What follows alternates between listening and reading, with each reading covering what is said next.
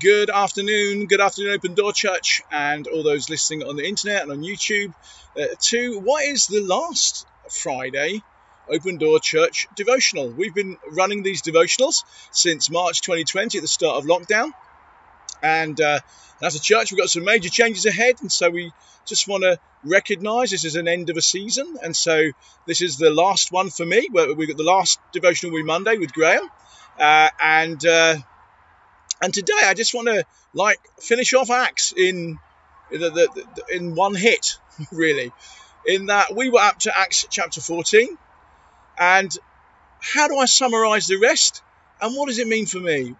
Well, firstly, Paul just kept pressing on. Paul always pressed on. He always went to the next town, preached the gospel, went into a synagogue, saw people saved, healed the sick, delivered people from demons, and then planted churches. And so that's what we got to do. Keep pressing on.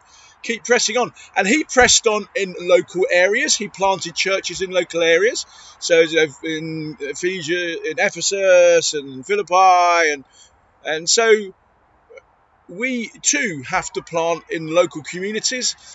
Those communities have different needs, and we need to adapt the gospel to that. So, for instance, Paul's presentation of the gospel in Mars Hill in Athens is very different than it would be to the church in Galatia.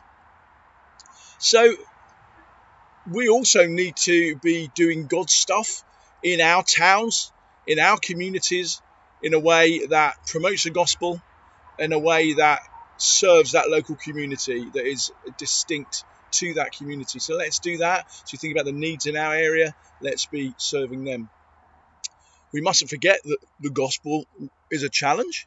It's a challenge to people to get right with God because of his son Jesus Christ, who lived a perfect life, died on a cross because of God's great love. They can know forgiveness for sin through him, and that offends people. It will offend people more and more in our day and age. It was offensive in the first century. So let's still be ready to give that gospel challenge in our lives, be ready to seek opportunities for that, to give the reason for the hope that we have. It was a Holy Spirit empowered mission. Paul didn't just preach the gospel. The kingdom of God is not just a matter of words, but it's of power. And so the last section that we just looked at in Acts 14 went on that they were so amazed by Paul, they thought he was some sort of Greek god and was going to sacrifice to him. The reality is Paul's missionary journeys were always spirit-filled missionary journeys. He had to be a mission of the Holy Spirit.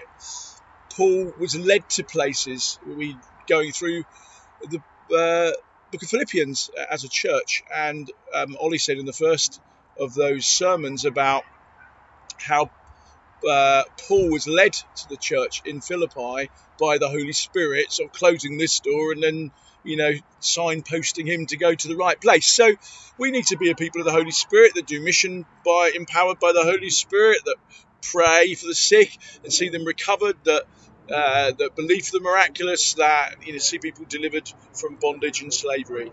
That's what we do. That is the local church. Paul also established leadership within local churches. He didn't leave them as just like a little group of people sitting on their guitars singing Kumbaya, my Lord. He established elders. He laid foundations doctrinally. He ensured in people like Timothy, Titus, Silas, that there were other people that could do that could lay that doctrinal foundation. Remember his encouragement to Timothy, that everything that I poured into, you're a man I have faith in. Do you remember the things I give you this charge, Timothy? Do you remember that? To lay those foundations in churches' lives that Paul had given to him. So we don't change the core truths of doctrine, but we do change how we present those core truths, how we apply those core truths to a new generation in order to make the gospel effective. Paul says that himself, doesn't he? And to the Jew I became a Jew, the Gentile I'm a Gentile. I become all things to all men, to slave free.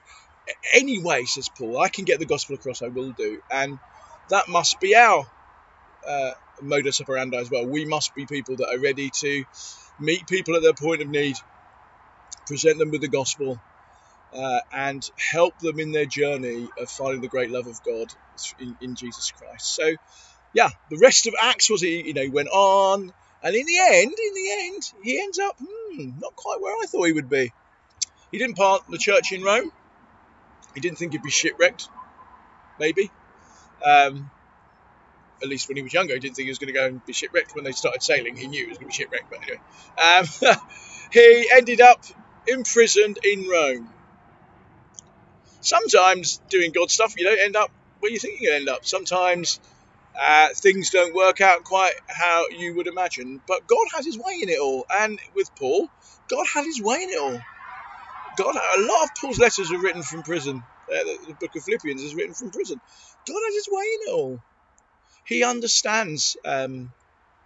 He gives to us an understanding eventually of why things sometimes don't work out, and then see him break through in a way that's rather remarkable. So trust God in it all. Keep pressing on, just like the Apostle Paul in the book of Acts. Keep pressing on your daily lives. Keep pressing on one-to-one with people that you know who don't know Jesus. Keep pressing on with the gospel. You're a fabulous church. I hope you enjoyed our devotional series. I'm on the last one. Graham's on Monday, but bless you all. Thank you for listening to me on Acts. And let's pray. Father God, thank you for Open Door Church. Thank you, Lord, that we are coming into a new season. Lots of changes, good changes, that we may be more effective for you. That we want to be as effective for you as we can be. Lord God, we want to be pressing on into all the things that you have for us. Lord, we want to have our eyes open and our ears open so that we may see the context that you have given to us and keep pressing on in them. Bless us, Lord, we pray. Bless us, put your hand upon us. Thank you for Open Door Church Sunbury. Lord God, may we see this church grow tremendously over the years ahead as men and women, boys and girls bow the knee to Jesus, the lover of their souls, the saviour of the world, and the one who has caught our hearts. In Jesus' wonderful name. Amen. Amen.